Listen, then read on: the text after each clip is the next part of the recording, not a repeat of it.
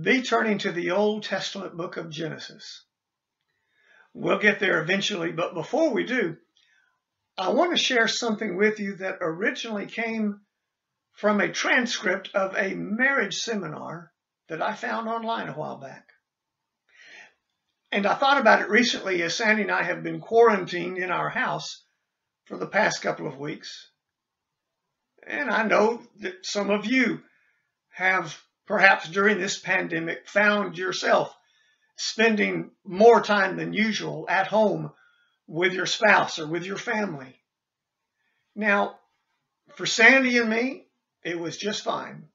We love each other and we like each other, at least most of the time.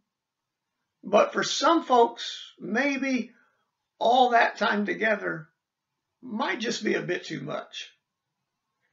Well, anyway, looking at the marriage seminar, one thing that caught my attention was a story about Martin Luther and how he came to be married and what he learned about marriage. You may know a lot of this. Martin Luther was a monk and a priest who lived way back from 1483 to 1546. He was the man who rebelled against the Catholic Church and helped to begin what is known in history as the Protestant Reformation movement. So I'm going to share with you today my edited version of the story I found. And the story is somewhat lengthy, but I think you'll find it interesting and perhaps a bit entertaining and probably even humorous at times.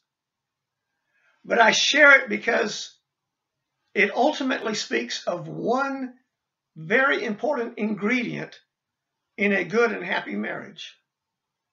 And I hope you would work to develop that ingredient in yours.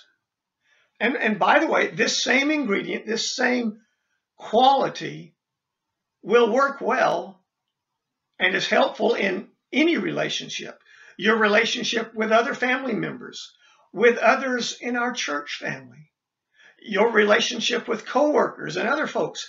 So even if you're not married, I hope and think you'll still find something helpful in today's lesson. So here's the story. It was Easter morning, and there were these 12 nuns. And you would have thought they would have been busy preparing for Easter services.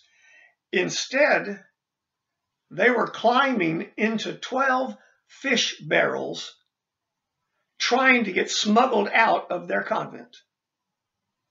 And the entire scheme was devised by Martin Luther.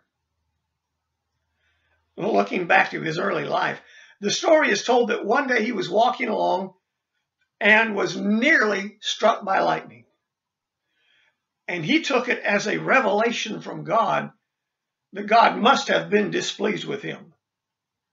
And so he then committed his life to going into ministry as a monk. He took a vow of celibacy and poverty.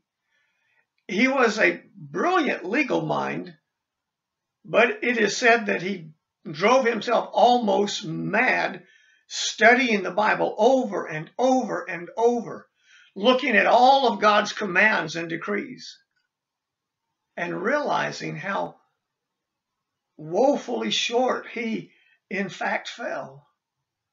And this led to severe depression. He would spend hours upon hours in the confessional with another priest. He would actually harm his own body, trying to do penance and to pay God back to atone for his sins by his own suffering. And then Martin Luther had the most amazing moment. He was studying the Bible, and he went to places like Habakkuk.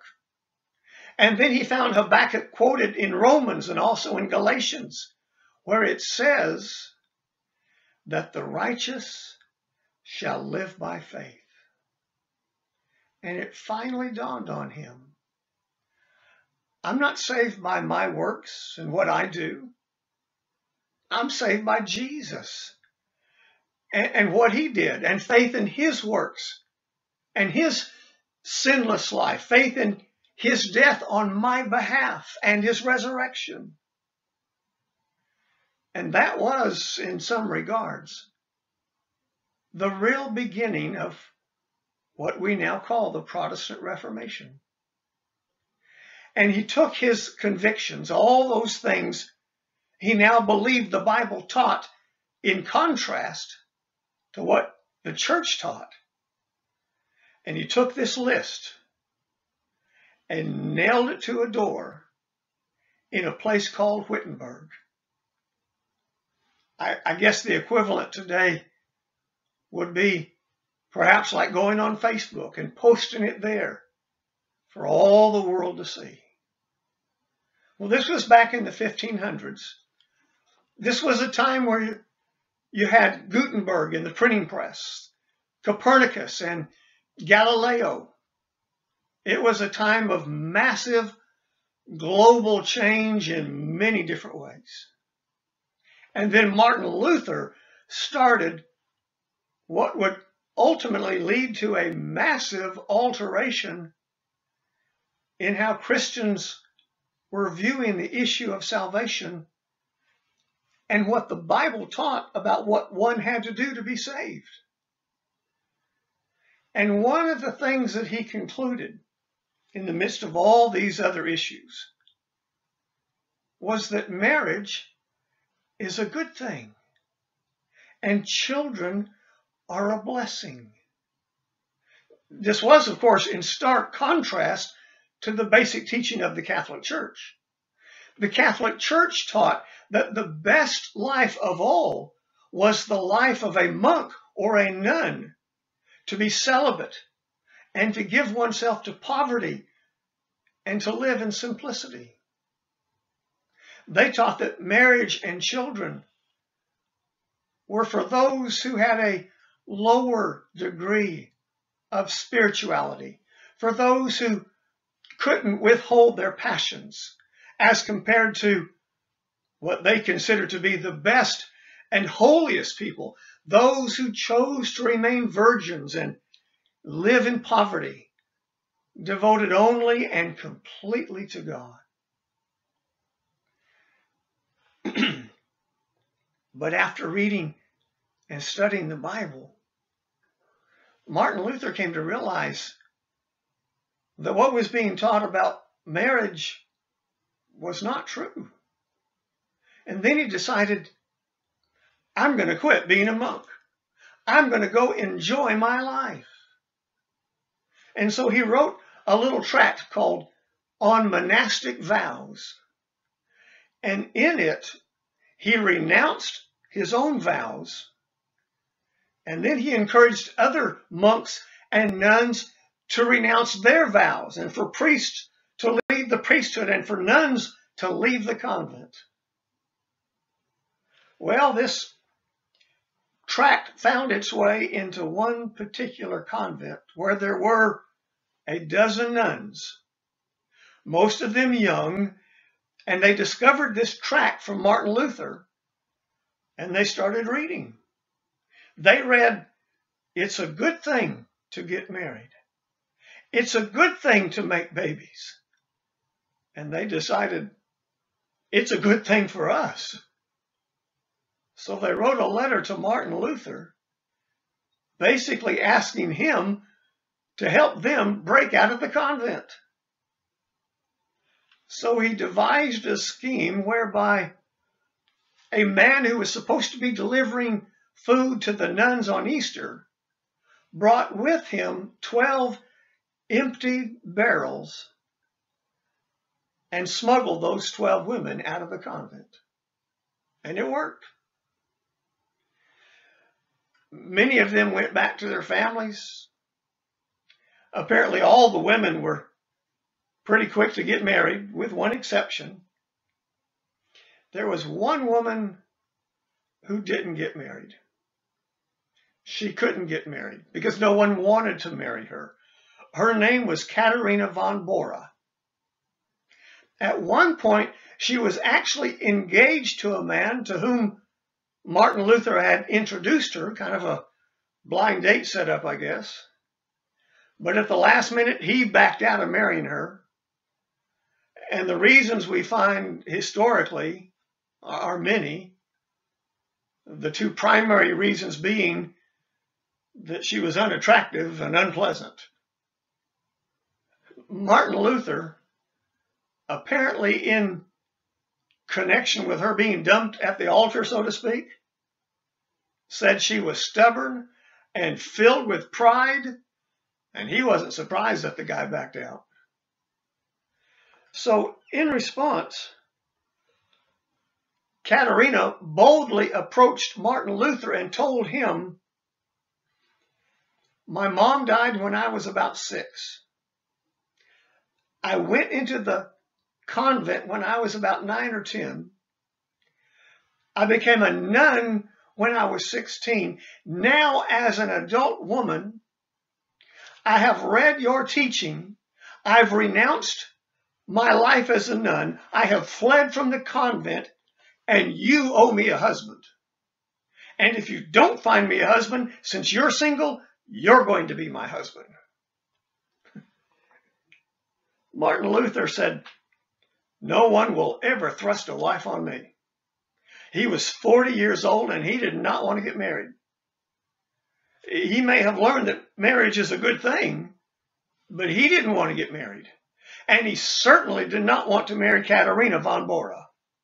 He was not attracted to her. He was not interested in her, but she would not give up. I mean, she nagged him over and over. "You have to marry me. You have to marry me." So finally, on June 13th, the year 1525, apparently hoping it would finally get her to leave him alone, he asked her, "All right, will you marry me?" Well, she said yes, and somehow they were married that same day. His friends wept bitterly. When they came to him and asked, "Why did you marry her?" he said, and this is a quote, "To spite the devil," which is probably the least romantic reason ever given in the history of the world why a man would marry a woman. It might have been true on his part, but I doubt any woman wants to hear that. But they got married, and then she got pregnant. And this was quite a scandal because there was a bit of an old wives' tale and folklore in Germany back then that the Antichrist would come from the union between a rebellious nun and a renegade monk. So there were many who thought this is going to be the end of the world. But it wasn't. She gave birth and the world didn't end. In fact, they ended up having 6 children, 3 boys and 3 girls, which is ironic and surprising considering how unappealing she was supposed to be to him. It is said that Martin and Katharina were very socially awkward to each other. Neither one had spent much time around members of the opposite sex, so they didn't really know how to do it. Stories were told that she would be sitting there with him. There they are, a married couple, and she had no idea how to talk to a man, so she'd just say stuff like, "So, who's the king of Prussia?" And he's thinking, what's going on with this weird woman I'm married to? Is she addicted to Jeopardy or what? Also, when she moved into his home, it was, as you might expect, a complete bachelor pad. It was an old monastery and guys were coming and going all the time. She'd have to fix dinner for like 100 people almost every night because the Reformation movement was sort of exploding right there out of their home. All kinds of things going on. And he really was a bachelor, and a nasty one at that. He slept in straw, which They did that back then, but I imagine they usually changed it on a regular basis. Well, Martin Luther had apparently not changed his for many years. And so she cleaned up his house. She threw out a bunch of stuff, probably burned most of it. And she actually turned it into a lovely home. She planted a garden. She tried to help him eat better. Wives do that sometimes, it seems. And guess what happened over time? Martin and Katerina became friends. They actually developed an amazing friendship. You don't learn that from reading the theology of Martin Luther, but when you read their letters to each other, and I think there were many that have been found, at least a few dozen that still exist. But the tone of those letters over the years gets really sweet and affectionate. She became a great confidant, an ally. As he was writing letters and books, oftentimes she was literally just sitting at his side as his friend. And so she's actually included in some of his correspondence to other people, you know, like Katerina's here, she says hi. And he had a lot of nicknames for her. Now, some of you probably have nicknames that you don't want anybody else to know about. I understand that. But he would refer to her as Lord Katie. I'm sure he meant that in a very affectionate way. The Empress, Your Grace. Wise woman, gracious lady, holy lady, dear wife, my true love, my sweetheart, and my gift from God. Katerina had a strong sense of humor and irony and sarcasm, which was probably quite necessary for her to be able to stand alongside a big personality like Martin Luther. And once in a while, he would start to pick at her a little bit. You know, husbands and wives do that sometimes. And she would act many times just like a good preacher's wife. She'd say things like, you obviously didn't pray enough before that last sermon that you gave.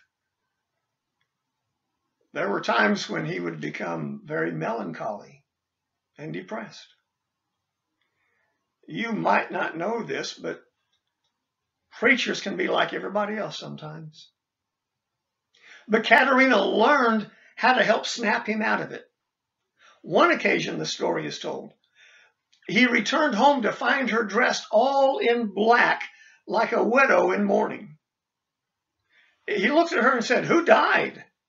And she said, "Well, if the great Martin Luther is this depressed, I just assumed that God had died." Well, apparently that worked to get him out of his depressed mood. But here's the point. Something dramatic and unexpected happened to Martin Luther. What started out as, we're certainly not friends, we don't like each other at all, I'm not really interested in her, but I kind of need to marry her because I did jailbreak her out of a convent. All that actually turned into a most glorious marriage. As the years went by, his thinking and teaching about marriage continued to evolve. In fact, later on in his life, he said this: there is no more lovely, friendly, and charming relationship, communion, or company than a good marriage. And that's quite a change from where this story began.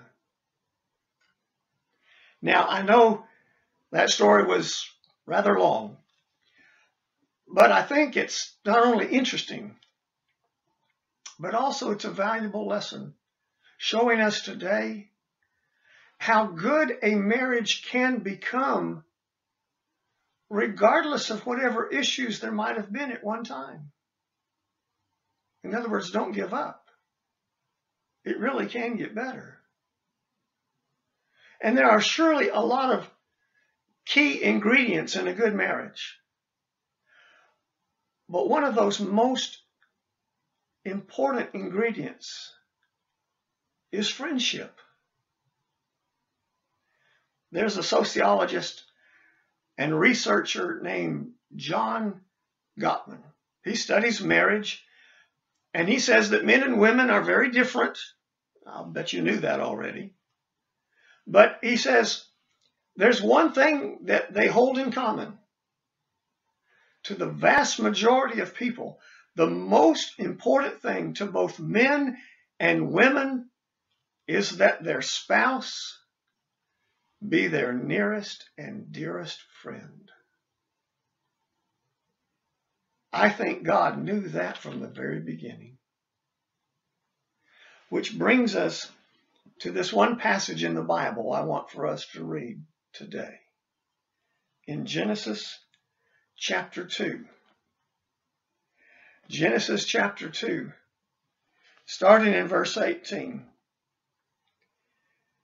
Then the Lord God said, "It is not good for the man to be alone.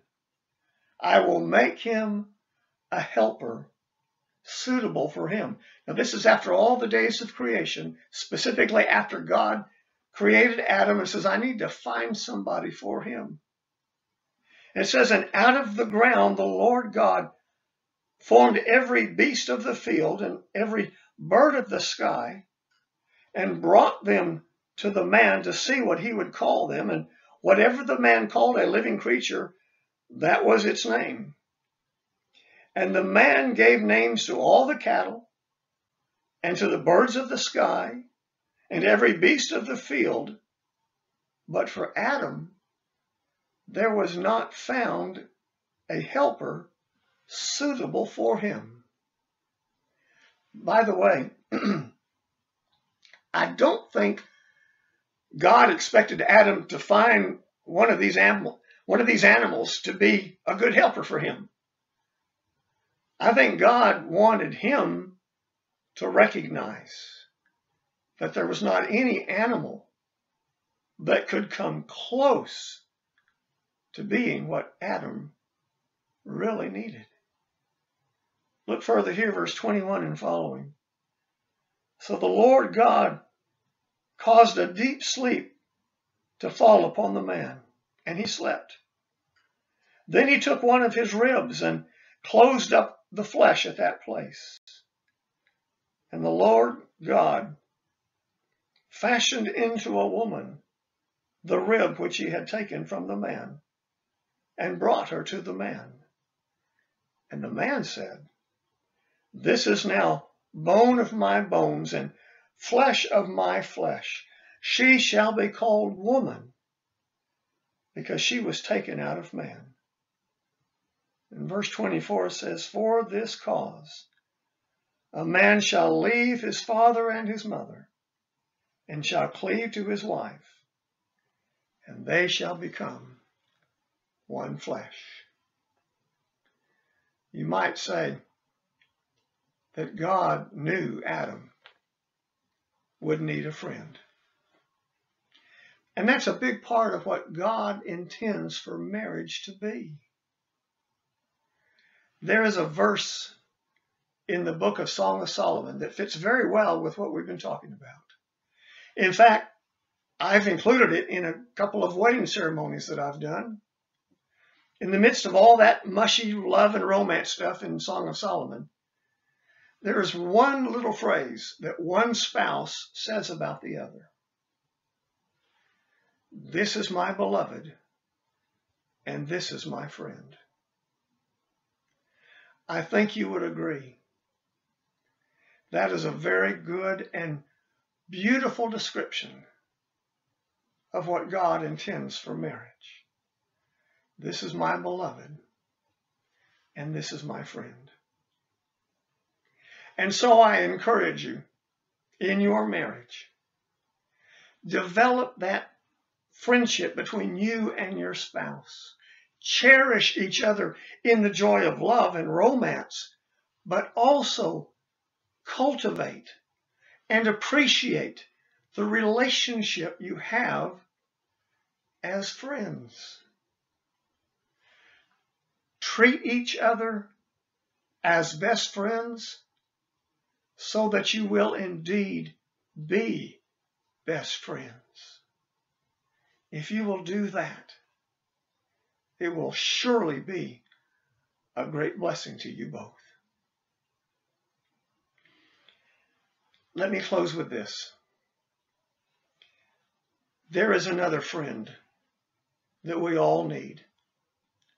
A friend who loves us dearly and who blesses us abundantly and with life eternal. Jesus one time said, "You are my friends if you do what I commanded you." Are you walking with the Lord, living according to His will? Do you have that wonderful relationship with the Lord that He so very much desires? Or have you instead, as the Bible warns about, become friends with the world? I urge you to walk closer to the Lord and make living for Him and with Him the most important thing in your life. And by the way, one of the great bonuses we find in life is this. When we have a truly close and wonderful relationship with the Lord, all the rest of our other relationships are going to benefit as well. Walk with the Lord, and your life will be greatly blessed.